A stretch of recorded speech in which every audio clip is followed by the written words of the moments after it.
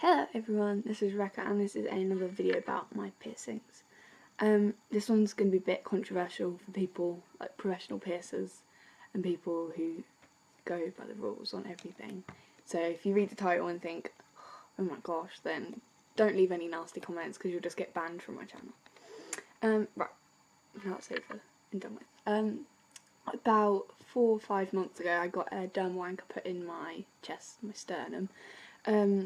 I'd researched the place and it seemed really nice, and I got there and they were really like friendly and stuff. But the first like question mark was they didn't ask me for any ID. But I was like, cool. Didn't have any on me anyway because I'd forgotten it, so I was like, that's good. And then I'd said that I wanted it in the hollow of my neck, so like here. But when she sat me down, she didn't mark me up or anything, and she did it here. And I was like, oh, okay, that's not where I wanted it. But I was like, well, that kind of looks cool anyway, so I'll just leave it. I won't make a fuss. And it bled so much. I've never ever bled that much for any piercing at all. And I know, and dermals really aren't meant to bleed that much. None of my others did at all. And so I was kind of a bit freaked out. And then they put a plaster on it and stuff when they were done. And then I got home. And then the next day I took the plaster off. And it had like a cut next to it where she'd like ripped my skin. And it was, sorry about that. It was like poking out quite a way. And I was like, wow, this is not right. So I messaged them and I was like, well, you've done it wrong. What am I meant to do? Because I can't leave it like this. And they said, just compress it, like put something on it and tape it down for a couple of days. It did that. It did nothing at all. Nothing at all. So I was like, well, I'll just leave it to heal and then get it removed at some point. But when it did heal, it didn't look terrible, so I left it. But then the last couple of weeks, I haven't been able to wear necklaces and anything because it catches because where she's put it and all sorts like that. So I was like, I've got to get rid of it. But I watched a video of someone getting it removed and they said it would scar no matter how they did it. And I was like, oh, well, I don't want to go pay someone to give me a scar when I could just do it myself. Here's where I'm going to explain how I did it myself. Okay, let's go. I'm putting some piercing oil on it. Tap to focus. Yeah. And Macaulay's in bed freaking out because he doesn't want me to do it. This is the boyfriend of Rebbekah Lewis. And Right. Let me clean this bastard up. Clean, clean. That's actually really good quality. Clean, clean. There. Chip now on Right, can you see the bar? Can you see it? Yes? Half Yes. out? Half out. Oh, ignore the dirty room.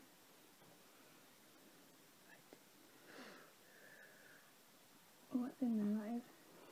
Ooh. No. It's like elasticated, like it comes out and pings back in You again. can't leave it like that. No.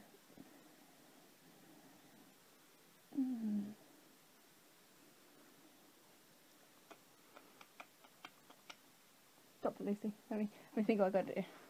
So if you're squeamish or anything, just go now because this is a terrible experience I'm going to tell you about. Right, so first wash my hands, washed all this down with my almond and tea tree oil, and then just antimicrobial soap.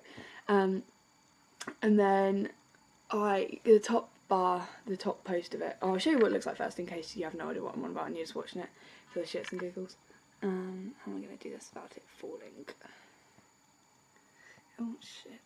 Oh, pardon my language, guys. I should have mentioned that as well. It's like...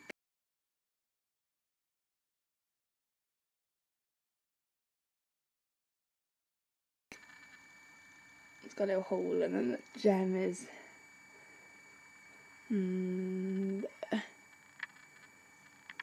well, the gem's on the other side. So the shorter side, I just like put my finger, pulled it tight and just literally just like tipped it this way, just tilted it this way and it just popped out. I was like, yes, this is not going to take very long.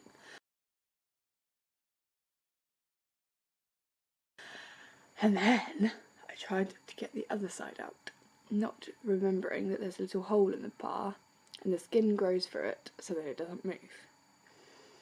And so I was pulling it, didn't move, and then I was like, oh god. And so then I like held my skin really tight and pulled it up and it didn't move. And then I was like, oh my gosh. It didn't hurt, it just felt like making me feel sick because it was like, I could feel it pulling my skin. And it was like really disgusting. And then I went into my mum's room where there was better light, and the top post was out, the like shorter one was out. So I went to show my mum and she was like, oh, I don't want to see it. And my boyfriend was freaking out as well. He was kept running away. And my little sister was trying to help. She was being helpful. And then, so I thought, well, maybe my fingers are getting slippery because of the oil I put on it. So I got some toilet tissue. And I was trying to grab it with that. And I was holding the skin tight and pulling it, and it wasn't moving at all. So I was just kind of like freaking out a bit. So Macaulay, my boyfriend, Googled like how to do it safely at home to check that I was doing everything right. And they said to twist the bar, to like twist it about, fiddle with it to break the skin. But you're meant to do that before the shorter post came out. So I was like, oh god, I don't know if I can wiggle it now. So I tried, I was like wiggle, wiggle, and it worked. And after like half an hour, I'm not even kidding, like half an hour of doing that, the skin broke in that little post. I don't know what's wrong with my voice today. Anyway, the skin of that little bit broke. And I thought, well, it's broken now, so it should be easy to get out, but it wasn't. I had to like pull it and pull it and pull it, and it hurt. But I thought, well, every time it's hurt so far, I've given up. So if I pull it one little bit more, it should come out. So I was like, oh, and it came out, and I was like, and then it still had a little bit of skin on it, and I was like, I'm gonna be sick. But I wasn't, I was fine. And then I got some of my cotton balls I'd put in my salt solution already and held them on it to stop the bleeding, and it bled quite a bit, not like a massive amount, but like quite a few little spats. And then it was out, and I was like, hallelujah. So I cleaned up the post so I could show you guys. So yeah, it's like, it's not going to focus. There we go, it's like that. So I pulled that out of my chest, and now I don't think it's going to scar. I've been putting like creams and stuff on it every day, and it's only that tiny little hole. If you can see, I don't know if you can see, it's just there. And so yeah, that's how I did it. I wouldn't advise doing it myself after my experience, but if you do want to, it's not terrible. Just you can't do it yourself unless it's already like trying to reject. Like mine was pushed out, like most of the post was out with the skin. But the gem one, most of that was out with the skin already, so it wasn't that bad. But if yours is like the ones in my stomach or the one in my arm where it's just sitting flush and it's not trying to reject, then you will have to get it removed professionally because it's too deep in for it to go anywhere. But yeah, if you have any questions on nasty and bitchy, then feel free to leave them below. I know I've kind of like opened myself up to abuse now for telling you guys this, but I thought if it helps one person, then it's worth doing it. So yeah, if you have any questions or any advice for anyone else that might read the comments, then just leave it below. And you can kick me, Facebook me, Instagram me, Twitter me, anything. They're all below. So hope to hear from some of you guys. Bye!